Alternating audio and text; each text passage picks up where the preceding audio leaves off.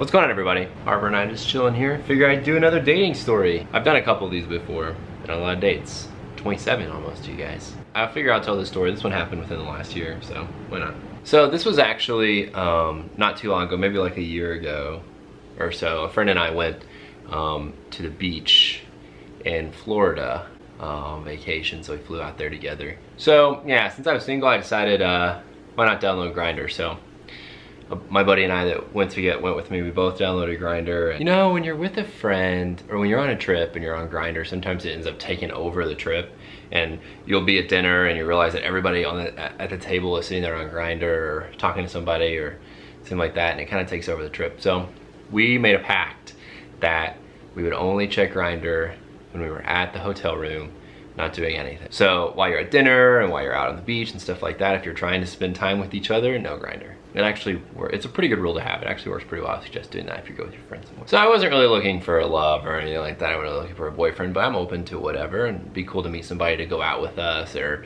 come to the beach and hang out with us or something like that. Is kind of what I had in mind. I was sharing a room, so it's not like I could really make out with a guy in my bed or something like that. You know, also it's pretty fun to, like, you know, go on dates or have somebody show you and your friend a nice restaurant or some cool local stuff to do. So find this guy. I mean, obviously they're all the same. I mean, it's not all the same, but you know, it's like, oh, it's Grindr, who is a really hot torso pic. His stats say he's a tall, muscular guy. Like, I mean, what other stats are there? Upper bottom, stupid. So we get to talking and stuff like that, and he lives in the area, and we exchange face pictures and stuff like that. And he is a police officer, which is pretty cool, and it's cool to talk to him about that. And he actually had some family member that had some eye disease that is really rare, and it was kind of cool to hear the story about that. And that's like my job. So he actually invites me to come over and hang out with him, and I kind of get cold feet. I don't like doing that.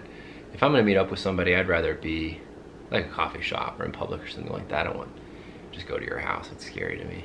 So I don't know. Some people are all about it, and that, you know, they're tougher than I am. We're only there for like 4 or 5 days, and he and I talked for like the first 2 or 3, and finally I agreed to hang out with him the day before we leave, 2 days before we leave. I agreed that maybe we could like go have lunch or something like that. And I said my friend may have to come with us too, which is cool. Like, we're gonna be like making out or anything. We're just really looking for people to hang out with.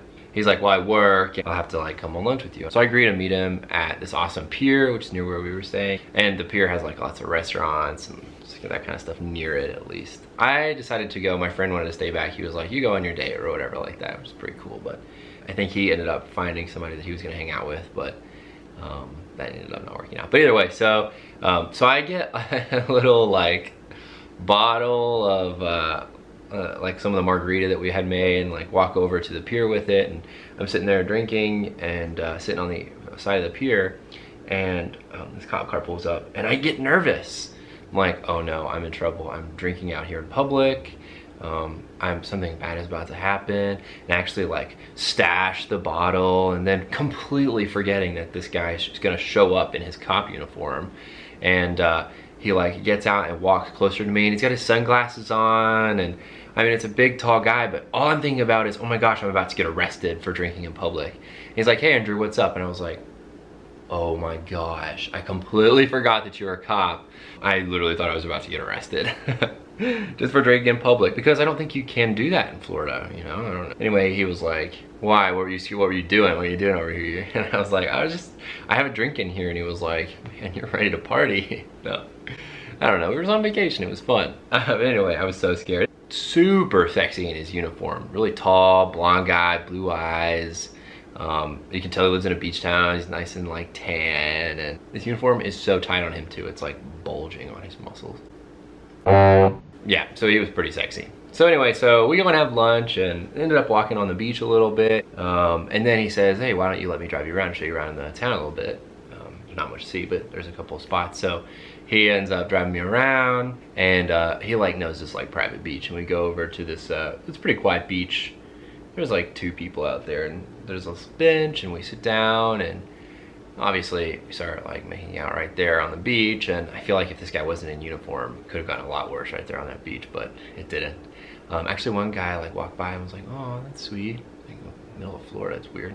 Yeah, I don't know, a lot more would have happened, but he had to go back to work. So he was like, I gotta go, it'd be nice to hang out with you again. And he was like, what are you doing later tonight? My friend and I had already made plans to go to this thing with some of the people we knew down there, so I couldn't really hang out then. I was like, let's hang out tomorrow, it's our last day. So then my friend and I are talking about it and you know, whatever, and I was like, I'm not gonna blow off my friend again, I'm not gonna go hang out with this guy. So if my friend can find somebody to hang out with that night, then I'll go hang out with this guy. But if not, I totally want to hang out with my friend. I'd rather do that. I don't want to leave him by himself, and I like hanging out with my friend. So we looked for him and talked for him for a little bit, but he didn't really find anybody he's interested in. So when the cop is texting me like, hey, are we gonna hang out tonight? What's going on? I was like, you know, I can't really find anything for my friend. And he was like, what if I came and hang out with you and your friend? He was like, I don't mind. I was like, all right, let me ask him. And my friend was totally cool with it. So we all went to dinner, and he's a really cool guy. I feel like we would have made great friends too. So then we all went back to the hotel, and this is not about to be some kind of crazy threesome thing.